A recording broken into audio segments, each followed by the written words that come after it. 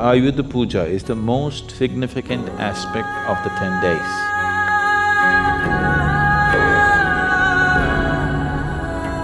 The basic instrument in your life is your own body and your own mind.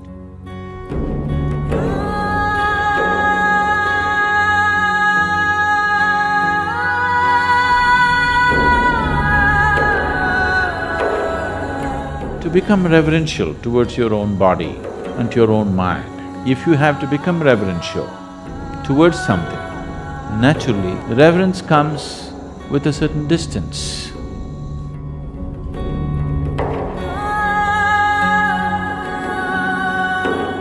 When you become reverential, something rises up there and you are here. If you become reverential towards your own body and mind, you will establish a clear distance between what is you and what is your body, what is you and what is your mind. And once you do that, the next day is victory, Vijayadashami.